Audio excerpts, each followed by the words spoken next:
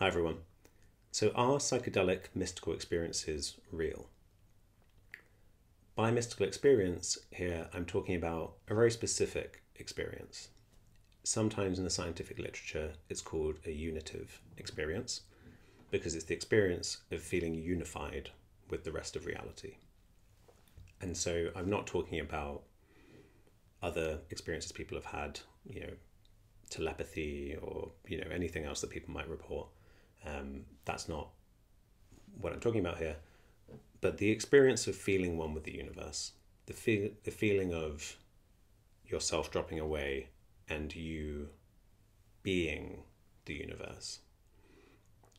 This is the experience that can cure depression, can cure end of life anxiety, can cure issues around trauma. This is the scientific research that's now being done. And it's important to understand whether the people who are getting so much benefit from these experiences, whether they're deluding themselves or if this is something real.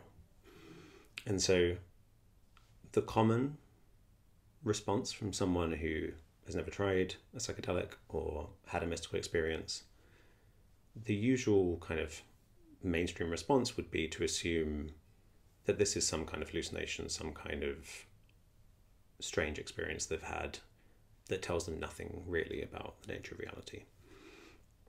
But actually, the mystical experience, this unitive mystical experience, is the most real thing in the world. It's the experience of the concepts, the stories, the thoughts that we usually take to be reality. It's the experience of those dropping away and bare reality just being there. And so the mystical perspective, the perspective of sometimes called non-duality, which is the idea that the world isn't split into concepts. It's not split into duality, subject and object. And it's not split at all. It's one thing. And it's called non-duality because if you just say it's unity is a concept and you fall back into the game of thinking of concepts and taking that to be reality. But so bare existence and the recognition that you were always part of bare existence and that your brain was doing this trick of making you feel separate. Not only is that real, it's more real than any story you could tell, any belief system you could have, anything you could say about the way the world is some approximation. But the mystical experience is the recognition of the way the world actually is.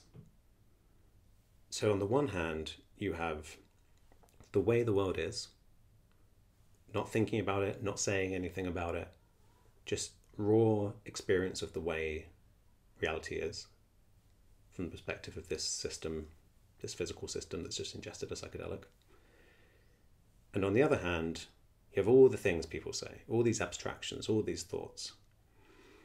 And so it's not that you can go through life and you can have lots of different experiences and the mystical experience sits on a shelf with all the other experiences as one experience you've had.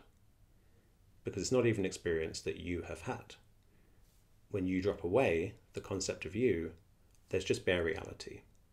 And so the recognition of the way reality is the most real thing in the world. And it doesn't matter if you have a mystical experience, through, in my case, my first mystical experience was through stress effectively and tying myself in knots of thinking around Catholic theology as a stressed teenager.